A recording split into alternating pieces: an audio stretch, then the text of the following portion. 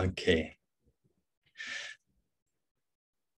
Then hello everyone who is already joining. I think this is also being recorded and streamed.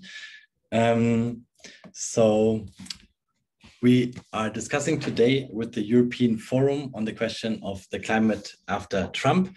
What are the challenges? What are the opportunities? The European Forum is, well, a forum of progressive politicians in Europe, from green to left politicians, and I think it's really good to have this conversation also on this level, because together we can achieve a lot today. I will be here a little bit the host and moderate this. I'm Michael Bloss. I'm a member of the European Parliament from the German Green Party. I'm sitting on the Environmental Committee and the Committee for Industry and Energy. And I was, for the Greens, the person who has been just dealing with the climate law. So this big framework law on climate issues. And it may be even more important, we have with us Eva Garcia Sempere. I'm very bad in my Spanish, I'm sorry, but fortunately there is translation. She was a member of the Congress of Deputies for the province of Malaga, and they're the president of the Ecological Transition Committee. Now she works as the federal coordinator of the Environment and Ecology area for the Andalusian Municipality Fund for International Solidarity. And she has been the president of the Association of the United Left. And we have Olivia Lazard with us. She's a visiting scholar at Carnegie Europe, focuses on geopolitics of climate. Really interested to hear more about this, the transition that comes from climate change, risks and conflicts. She has been very active also in the whole field of conflict prevention. And she has even set up her own consultancy firm on peace, and is still active in conflict zones. So maybe let me give you just a brief little input on where we are with the European side of after Trump, and then we go into the debate what this year will bring. I think it's a very important year, and we will have the climate conference in Glasgow.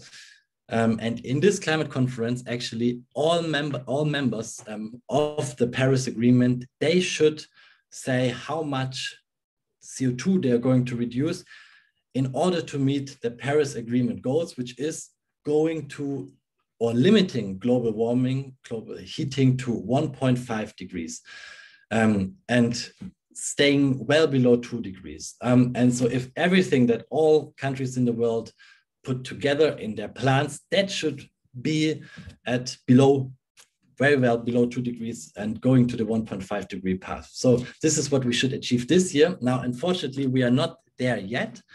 And one of the one of the actors that is moving, but is not moving fast enough, is actually the European Union. As I said, we have this Green Deal. So the idea, as Ursula von der Leyen, the president of the EU Commission, always says, it's the man on the moon project for Europe. So this big thing, and Europe should become the first climate neutral continent. Now they're contested actually after Trump by the US. And that sounds all very nice, but then if you look into the detail, actually what is inside is not as promising as if you only look into the headlines. We see that by first an agricultural policy, and agriculture is the biggest budgetary point from the European Union. And in this agricultural policy, there's basically no requirements on climate and fighting the climate crisis. So that was already a failure. Then we had a second thingy. This is the taxonomy for green financial products. So it's kind of a climate label, green label for financial products. And here there was the idea that gas and nuclear is still supported. And now we have the climate law. And the climate law of the European Union, that's basically the central orientation point for the Green Deal. It says how much CO2 should be reduced in the next 10 years, in the next 9 years until 2030. So our 2030 goal, how much CO2 should we have reduced, is inside the climate law.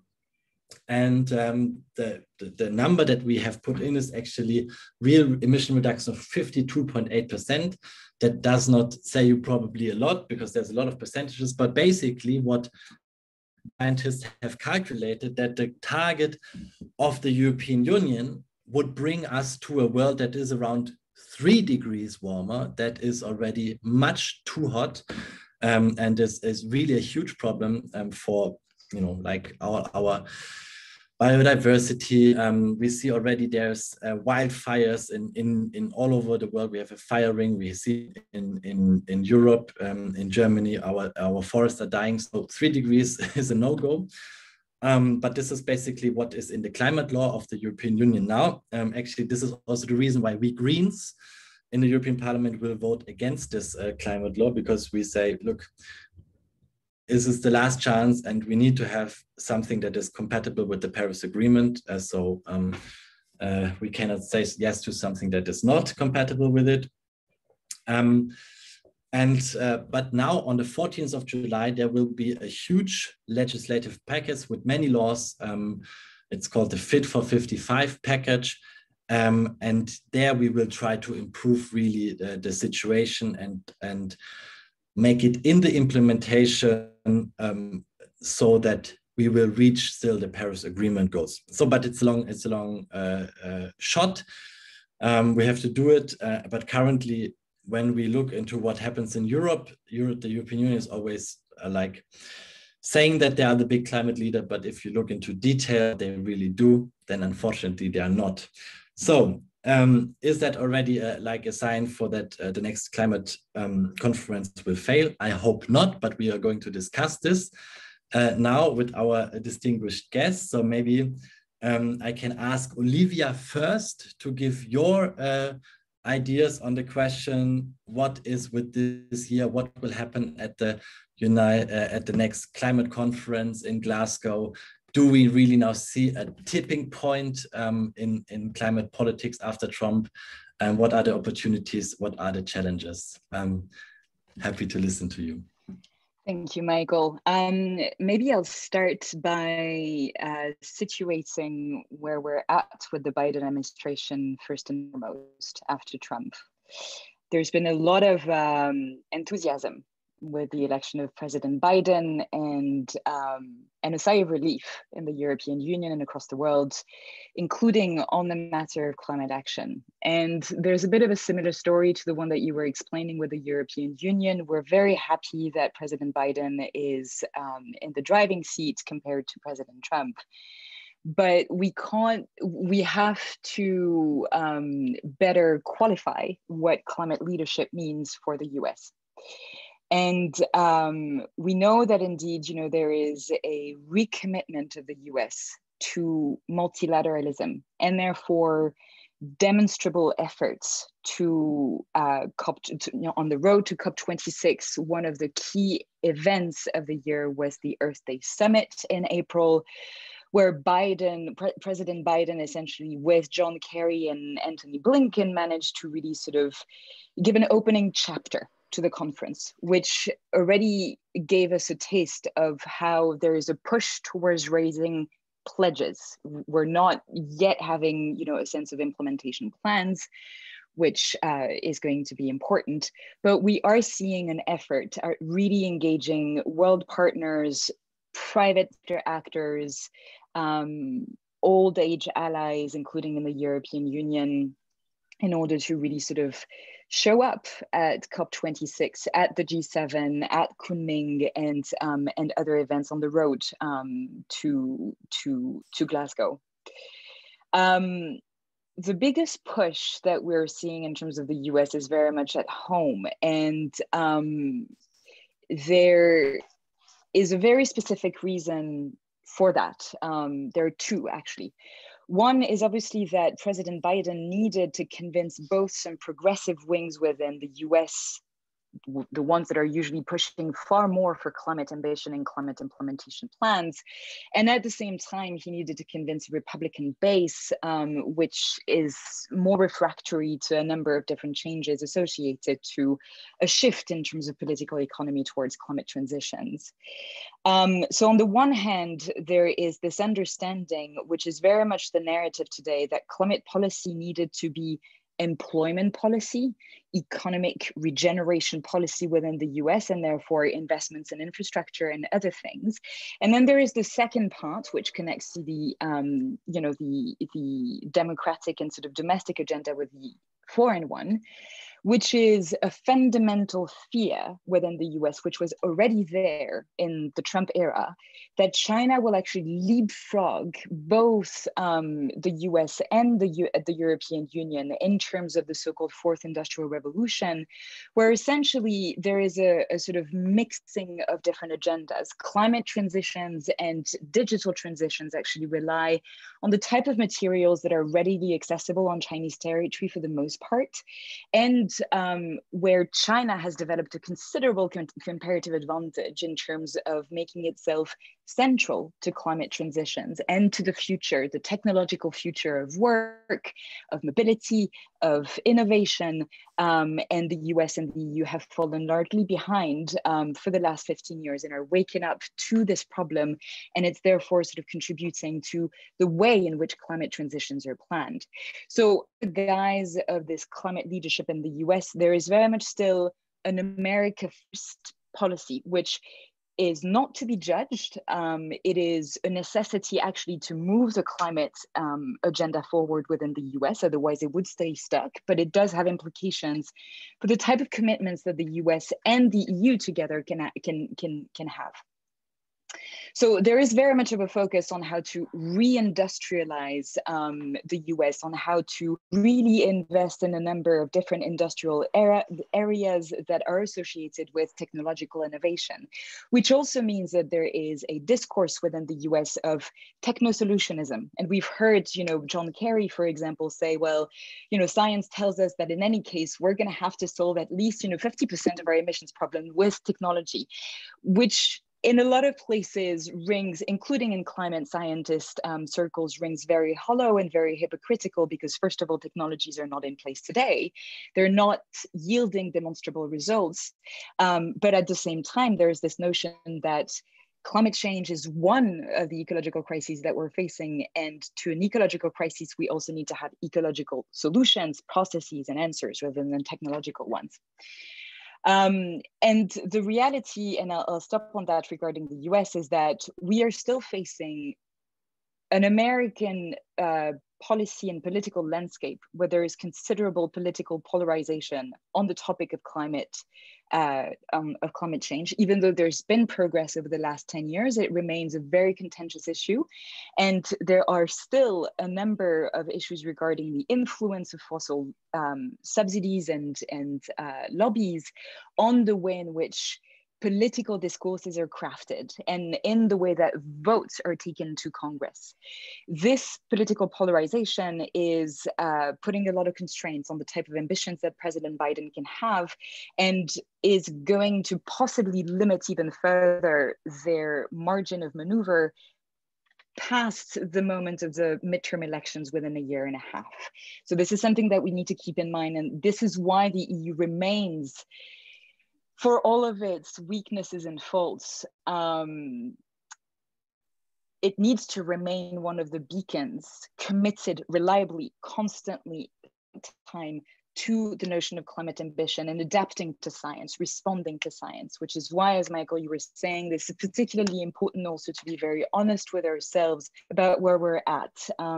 About 2 weeks ago, the World Meteorological Organization told us that we were headed as early as 2025 for a 1.5 degrees Celsius increase, which is going to be supposedly temporary, but we're headed there in about 3 years. It tells us essentially that even climate models are based on probability. and that the timeline of policy at the moment remains extremely slow compared to the actual burning emergency that we're facing and on which we need to accelerate, and which requires indeed a whole of society transformation, which we're not seeing. The best sort of prototype that we have is indeed the Green Deal. It's still not there. And you've mentioned, for example, the inconsistencies regarding the agricultural policy, for example, the tensions that exist between the common agricultural policy and the farm to fork and biodiversity strategies of the Green Deal. This is a massive issue which we're going to need to solve within the EU, but at least we're having those conversations. There are many conversations in the US that remain profoundly taboo regarding a whole of economy and a whole of society transformation. And we are still going to need, and this is going beyond COP because we need to situate afterwards the conversation very much on COP, we are going to need very quickly to move past the green growth kind of narrative. We may need some green growth in some sectors, but we actually need to start researching, investigating, and piloting other types of economic trajectories, essentially, that really do not overshoot on planetary boundaries, not just CO2 emissions, right? We're talking about the hydrological cycle, we're talking about biodiversity, we're talking about stratospheric issues and things like this. So all of this, you know, we're not standing up to the plate. In terms of COP26, I mean, and now this is the moment when we're going into relative progress rather than absolute progress. It's already good that we've had a sort of moratorium on funding for coal abroad by G7 members. This is something that is going to, it is already a stepping stone towards something more, and it is going to result in isolating more the economies of the world, including Australia and China, that are still funding coal overseas and that shouldn't. Technically, we should go much beyond coal. We should include gas, we should include oil, we should include a number of different fossil energies. We are moving also closer to climate risk disclosure for private sector actors, with discussions between the US and the EU on this. This is also something that the private sector is eagerly waiting for, particularly in the financial sector, and which is going to be very important. We need to keep an eye on that, and that is going to lead to a lot more discussions on how do we monitor, how do we enforce, how is it also sort of, you know, relevant for diplomacy, for development and things like this.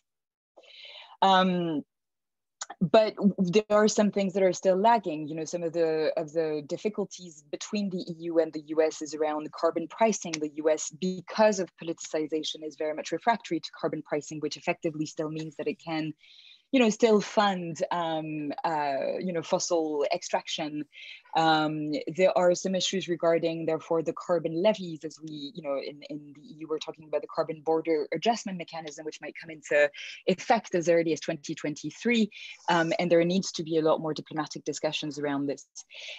So there is some progress, but largely the message is we're not moving fast enough. And one of the key issues in COP26 is also going to be a focus on developing partners. And this is something that I look forward to addressing in the discussion. That's really interesting, because if America has American first policy, and it's Europe, or the Green Deal is a European, actually it's a green growth strategy. It's labeled like this, and it's also like a Europe first strategy. Then what happens to the rest of the world? But that maybe is for the discussion. Now, Eva, over to you. Are you? I hope you are still there, because now I don't actually see anymore.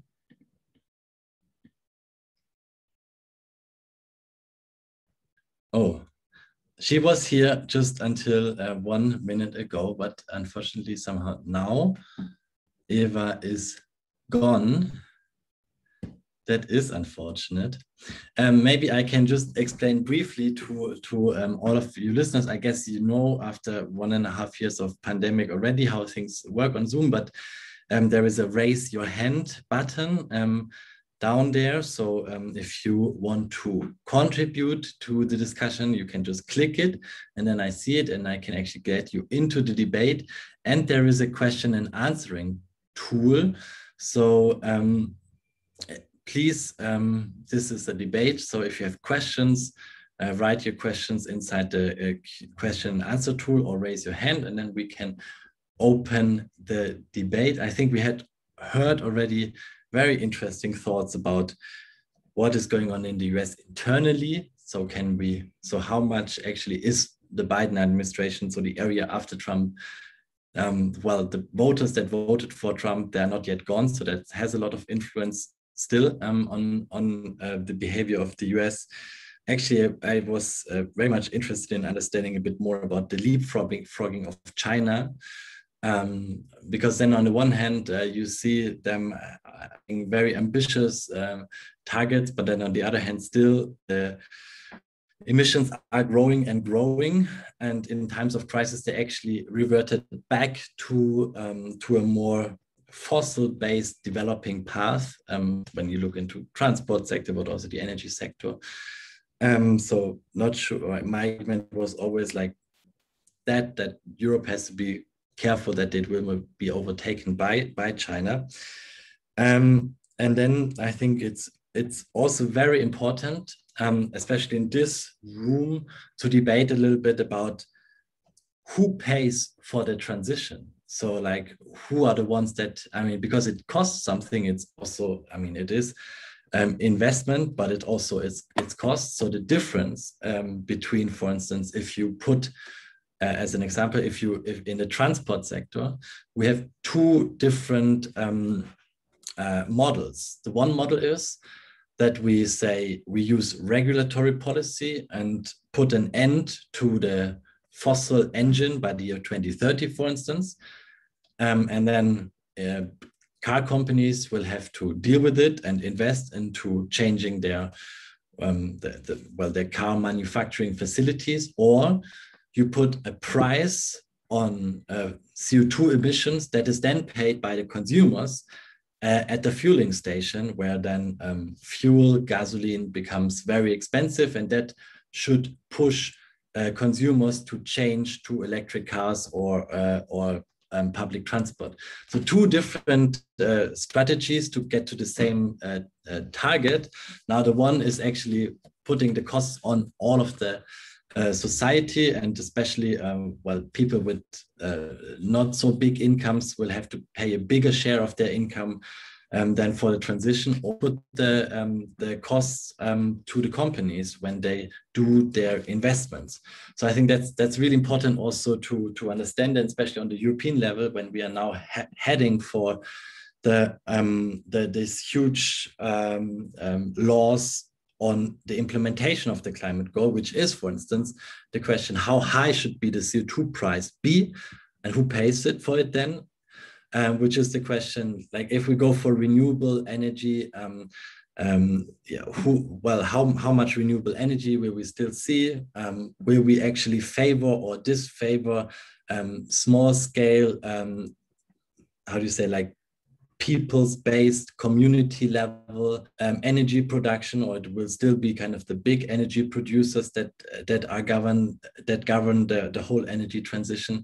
When it's about houses, how do we build houses in terms of insulation? Who pays for the insulation? Is it then, I mean, in Germany, it's anyway not achievable, well, not able anymore for normal people to buy houses, but will it be then more expensive for people to buy their own houses, and will they have to pay higher rent? So all of these questions, I think, are very important. And as still the Green Deal, you said it's a really important one, and I agree that it is going forward, but still you can actually see that it from a commission president that comes from the right-wing side of the political spectrum, because it's very much targeted towards growth, and it's then targeted towards technological development, the whole social side of it. What are the social implications? How is the just transition going to be fought? That is not so much in the focus of the Green Deal. And I think if you compare it with the Green Deal that is put forward in the US, that's also one of the main differences. Now, I was talking a lot to see if Eva comes back, but unfortunately, so I will stop now, and I see that Alberto,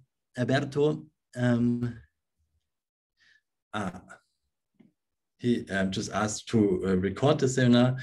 And we're still waiting for Eva. And for the time being, please, if you have questions, raise your hand or put them into the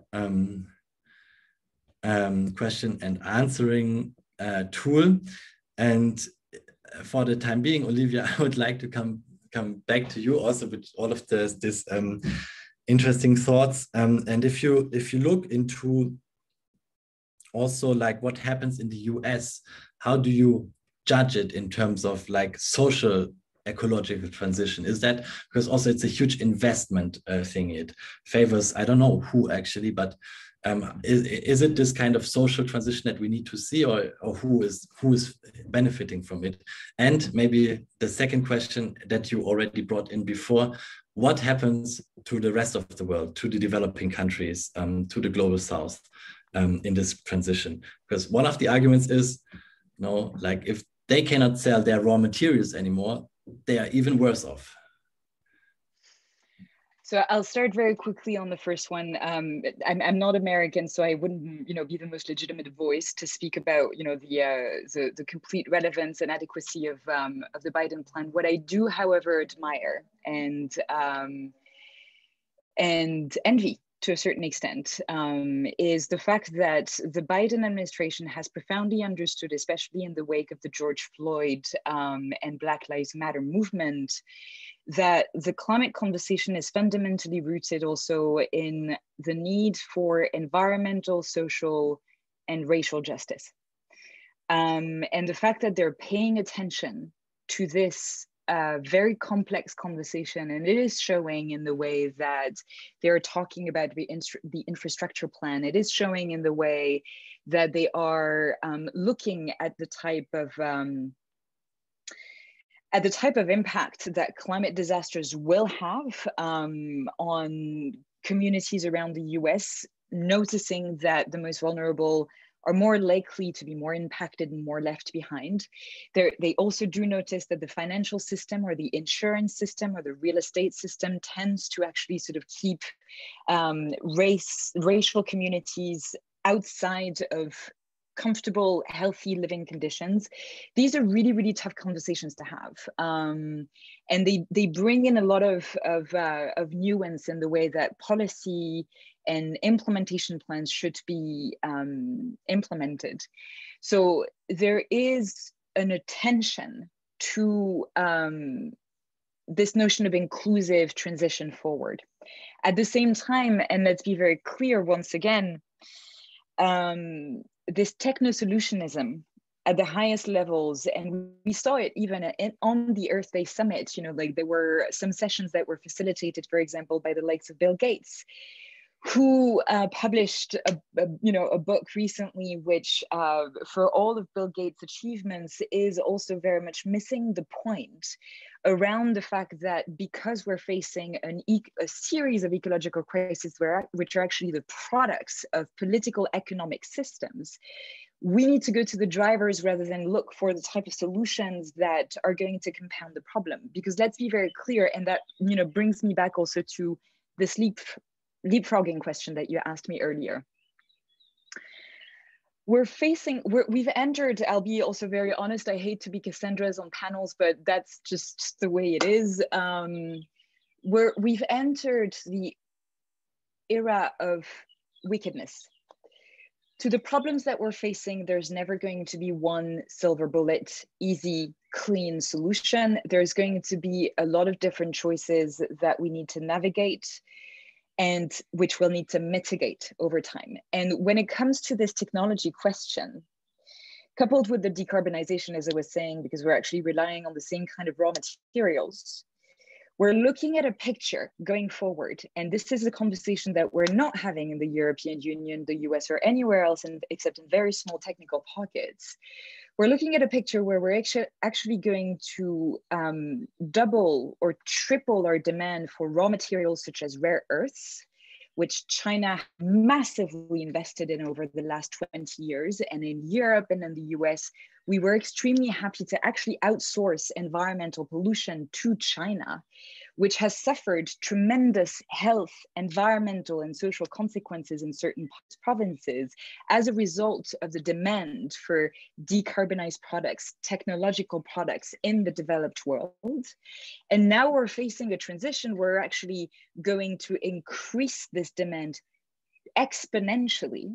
And even China today, which is still, managing and navigating its own sort of economic rise, industrial rise, so it makes logical sense if we, follow the economic logic for them to keep in brown energies, but it also makes sense for them to keep on looking for the next wave or the next territories where they can extract those materials. And we're doing the same, right?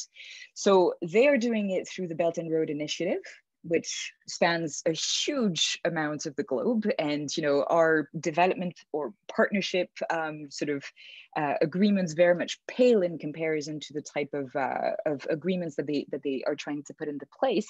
And at the heart of this new type of international expansion, at the heart of this new petition, we find, this race for the new raw materials that we need: lithium, bauxite, cobalt, all the rare earths.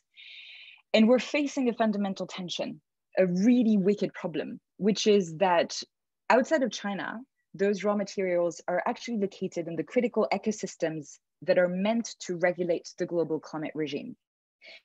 In short, because we're so focused on a decarbonized climate transition, which is necessary, we are missing out the complexity of ecology, whereby the carbon cycle is also associated to the hydrological cycle, where it's associated to biodiversity. Even today, the IPBES and the IPCC, for the very first time, have issued a report which essentially says you either solve the climate crisis and the biodiversity or environmental crisis together, or you don't.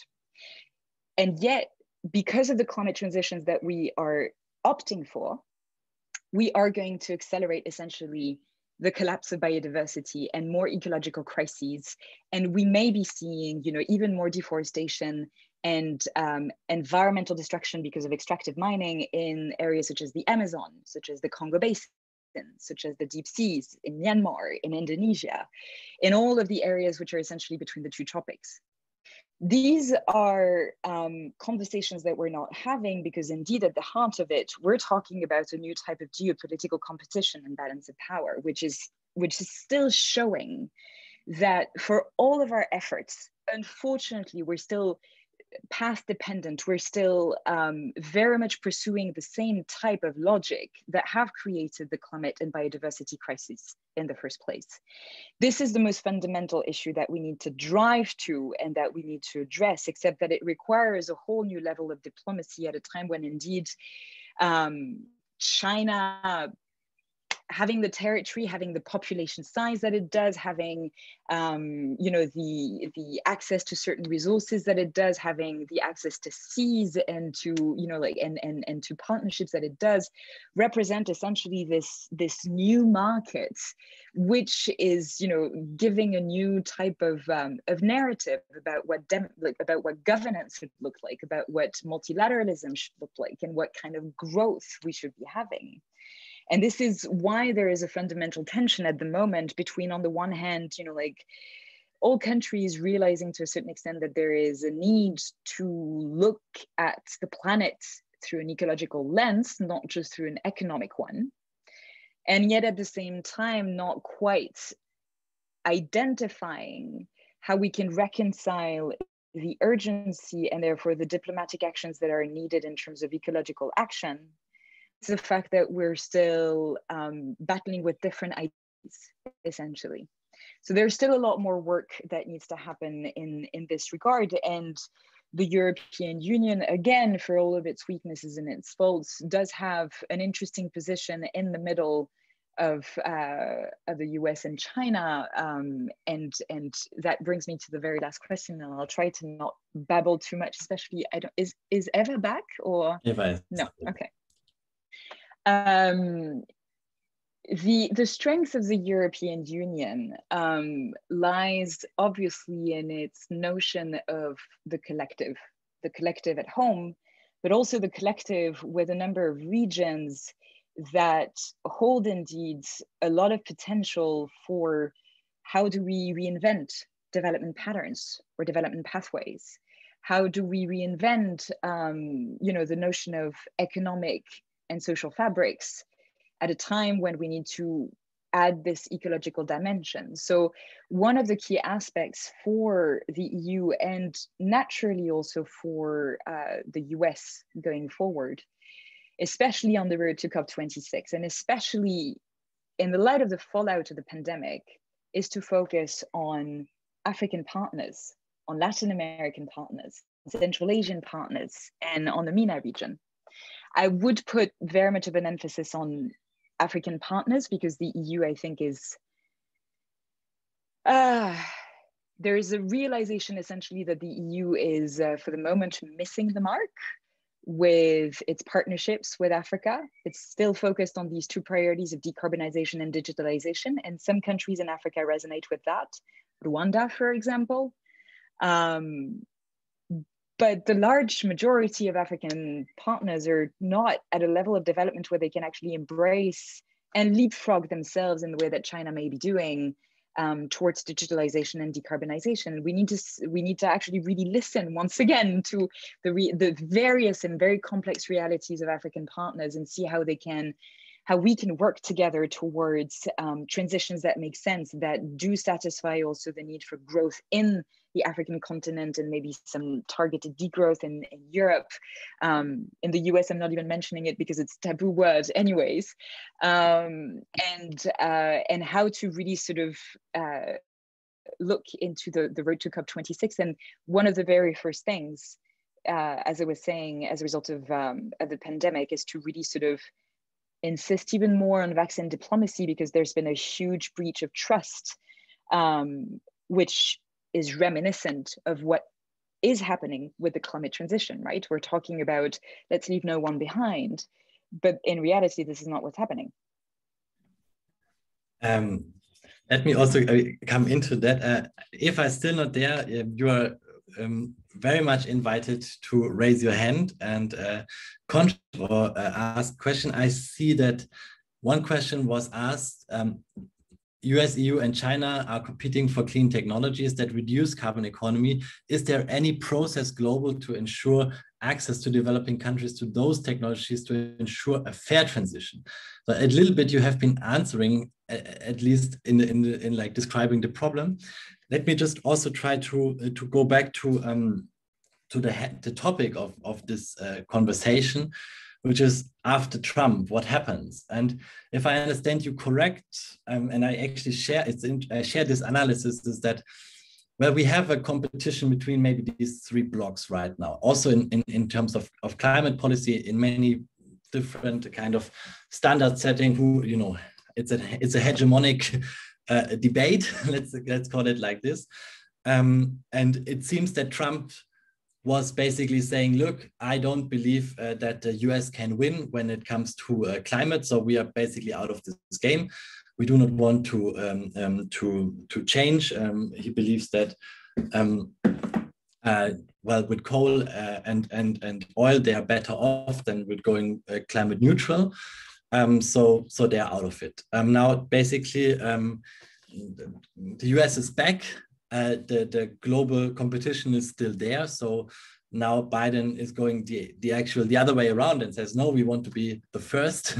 It's America first. So we want to be the first in being climate neutral. So we put a lot of money into our industry to become climate neutral, to produce to be the first in the climate neutral world, and then not being overtaken in new technologies by China or the US, but it's now the EU, but it's the US now that is doing that. And in essence, the EU is saying the same. It's like, we want to be the first climate neutral continent. We want to be the last industrial revolution of digitalization did not happen in Europe. All of the big tech giants, they are not in Europe. So like industry is the kind of the last base where Europe has a lead. And if we are losing our lead on industry, by not transforming fast enough, then we basically are nowhere. So we have to be fast in that. And China says, well, in our long-term plan by 2040, we are anyway the next hegemon, so we have to do it. And what is forgotten is the rest of the world.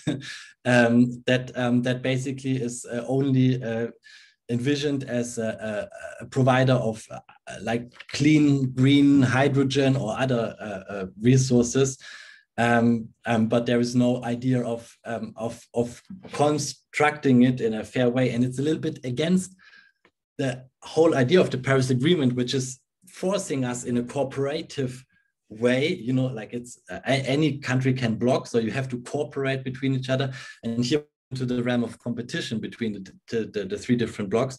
Now, what we also demand, actually, it's also very difficult because we Greens and many demand to have this carbon border adjustment tax. So it's something like a carbon border, how do you say, like a trade levy, so an import tax.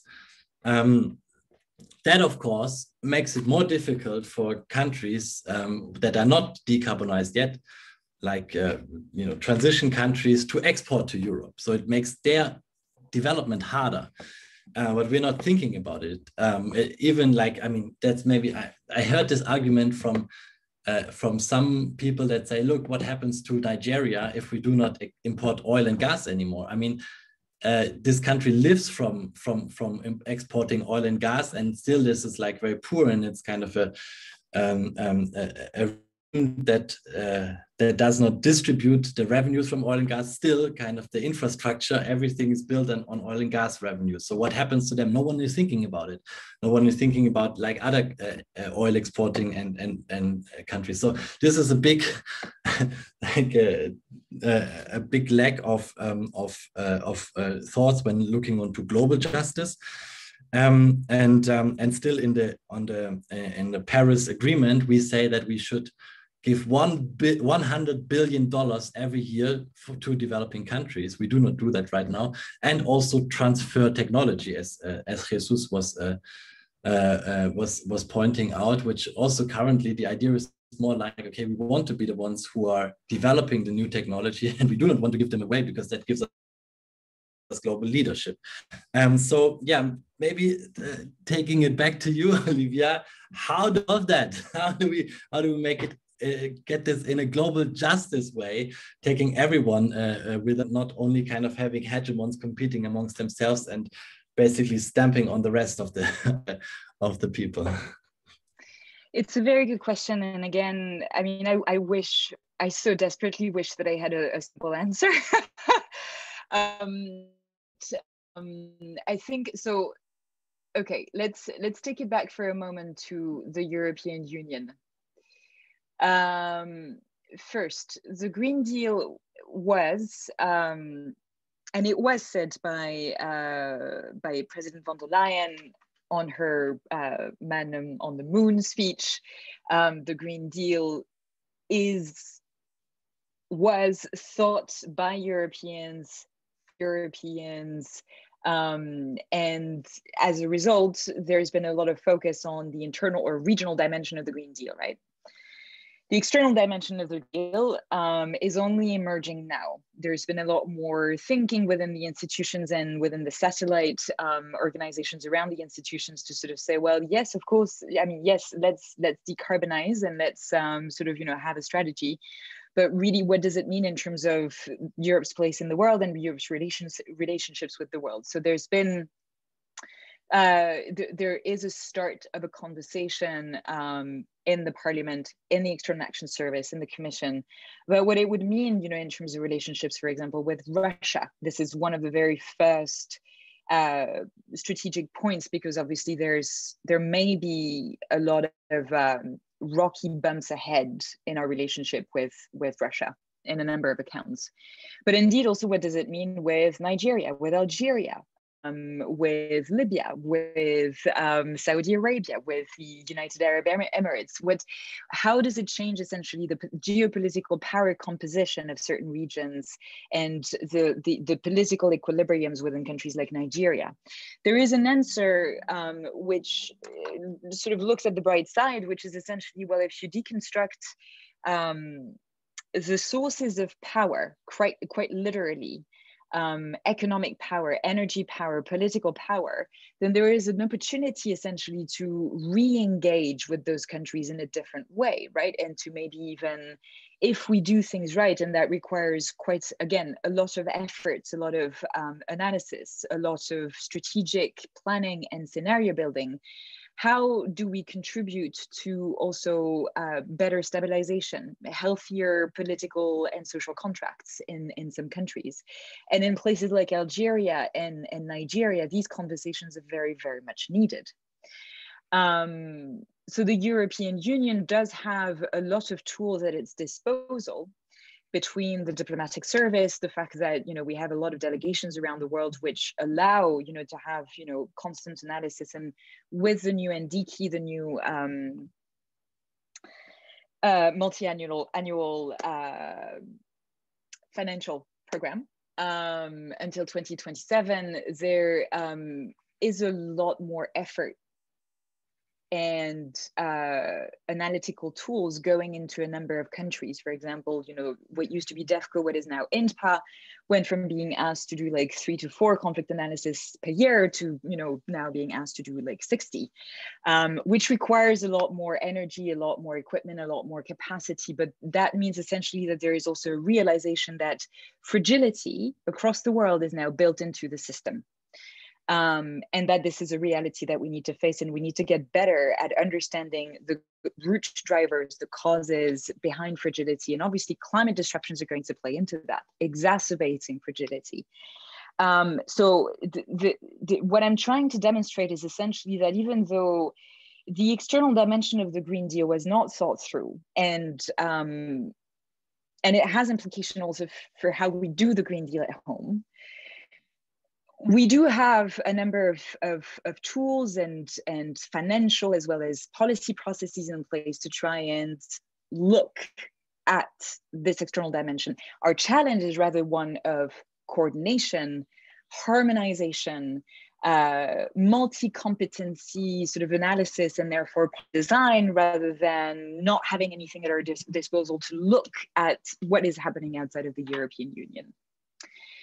And at the end of the day, the fact that we do have, you know, a high level, a high volume rather of financial aid within the development partnerships is one tremendous asset, particularly compared to the US, which has re-increased its commitments under the Biden administration, but we're still falling quite short. I think that out of $1, we're talking about 30 cents or 20 cents going to foreign aid or development aid. And the UK also, I mean, it's worth mentioning here, having tremendously dismantled its development UK aid budget in under the Johnson administration. So there is a capacity essentially for the EU to engage positively and constructively with partners across the world, but it does require a lot more coordination. And for that matter, I think one of the interesting aspects in the European Union is that indeed there's a lot of different movements happening maybe outside of the institutions, but that try to influence and pressure the institutions, that are connected to networks also in Africa, in Asia, in Latin America, raising, you know, some voices about coming from citizenry, saying we need to move faster. Once again, and I will insist on that, if I refer back to this conversation around, you know, a tremendous focus on CO2 and decarbonization has led us to actually simplify the problem to the extent that we're actually creating more problems for ourselves. And this is a conversation that even civil society actors or citizenship actors haven't really picked up upon. So there's been a response, you know, from the institutions, for example, to the Friday for Future movements and a number of other movements saying, yes, we need to decarbonize, and yes, we're moving direction, and yes, we're listening to you across Europe, across the world. But it has created, like the institutions particularly should be in charge indeed of seeing those blind spots and the complexities of the transition, where we have to, because we're running into such a zone of danger, overshooting into other planetary boundaries, that I understand at times this caution of the European institutions to sort of try to move little by little, but at the same time we need to respond to the urgency. I hope that I'm making sense. It makes sense. Let me try to give maybe 2 or 3 thoughts at the end of this conversation that I hope that will give us hope for the future. The first is, and I thank you for bringing it in. I mean, the end of the Trump of the Trump area, I think it has brought some other things that are really encouraging. First is, as you said, Fridays for Future movement. It had its peak maybe 2 years ago, and now with the pandemic, it became less and less how do you say, like, active on the streets. But they're really focused on global justice, and global issues are really important. So, how often they are actually talking about people in most affected areas, bringing their voices to the West. I think that's really interesting. It's kind of part of becoming more connected, and also like voices that have not been heard before, that were silenced, that are now being put more placed into the debate in kind of centers of power. So that's great.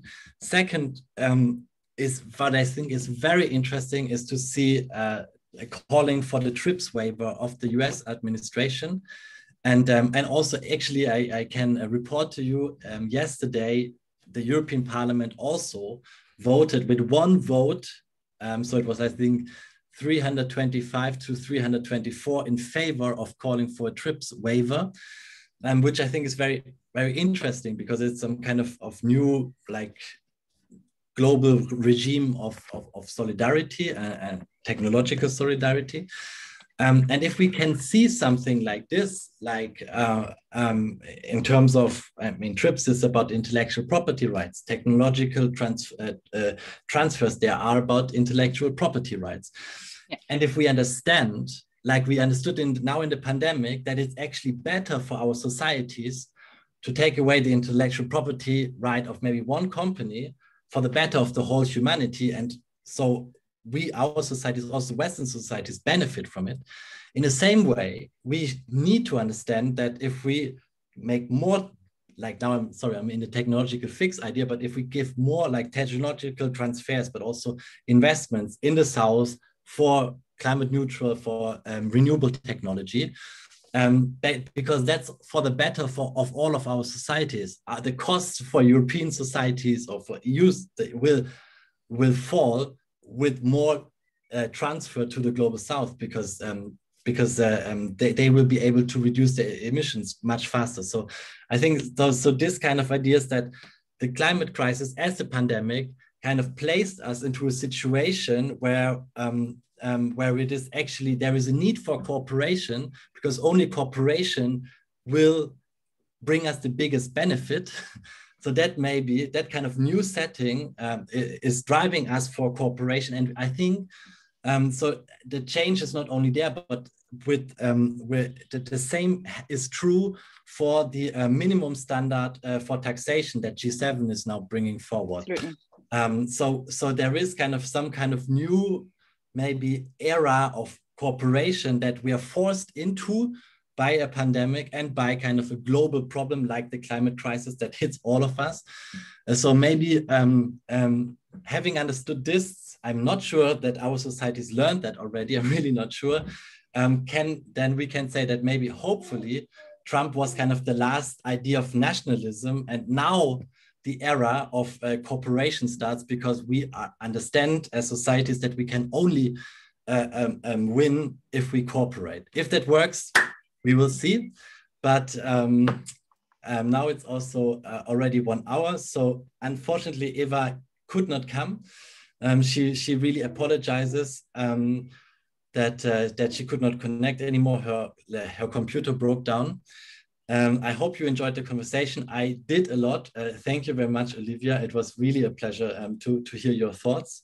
And yeah, as you can see now, my parental duties start, so I also have to leave you. And I hope you have a good evening, and I hope we will see each other soon to discuss about progressive ideas in the European Forum. Thanks a lot, and bye-bye. Danke, Michael.